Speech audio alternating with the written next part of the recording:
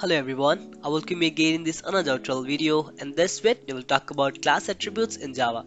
So for those who don't know me or new here, hey guys, I'm Ujjwal and I make these Java tutorials just like this. So if you're interested in those stuff, then please consider subscribing. Now I hope you're all doing great tonight to learn. So let's kick this video, but before that, let's go ahead and check out the agenda. So here we have the agenda for the video guys. First of all, we will see what is class attributes. After that, we'll see how to access an attribute. Following that, we'll see how to modify an attribute, and we'll wrap up this video by discussing multiple attributes. So the first one is class attributes. So guys, an attribute is a public variable inside a class or object. For example, length is an attribute of an int data type. Here we have this mini program, and in this we have taken an int data type and this variable name length. So this length is an attribute in this. In other words, we can also say class attributes are the variables within the class. Now let's talk about how we can access an attribute. So guys, to access an attribute, we need to create an object of that class. After creating object, we can use or we can access that attribute using dot syntax. To demonstrate that, I have made this mini program here, and this I have made a class. The class name is Arfisto, and here we have the int data type, the attribute is length, and the value is 10.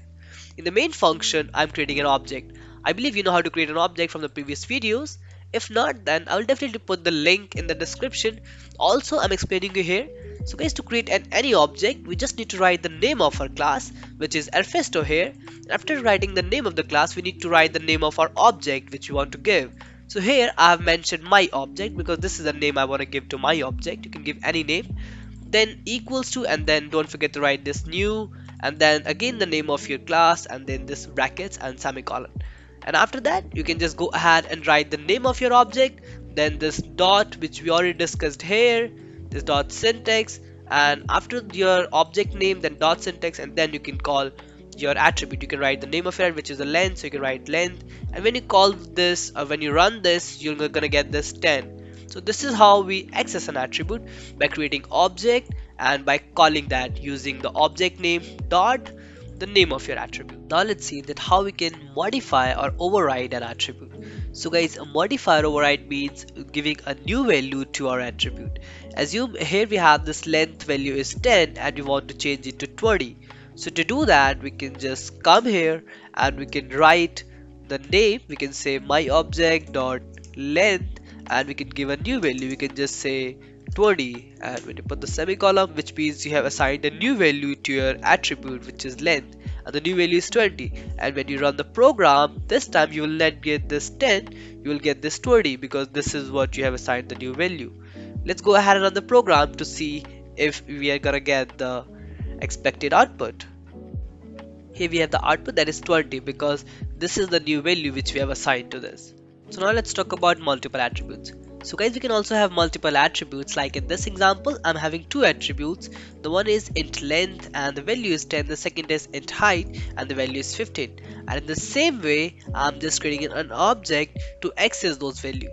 Also, I'm modifying this value, this height thing. Here I have initialized a 15, but again I'm saying it's 20. So the new value stored is 20. And this is how we can access just by writing the name of our object and using the dot syntax and the name of the attribute. Also, we can go ahead and create two objects if we want. We can just go ahead and create the other object. The difference is going to be the name of the object.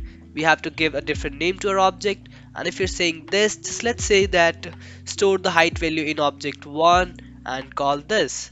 So when we run the program, we're going to say 10 for the length and we're going to get 20 for the height. And this is how we can create two different objects just by writing the name of the different object. So let's go ahead and run the program to see if we get the expected output.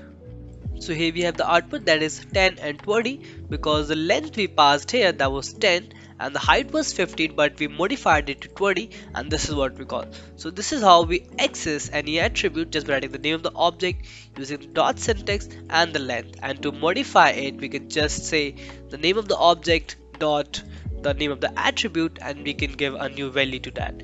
And I believe you know how to create an object. So that's all for this build. I'll see you in the next. Bye bye.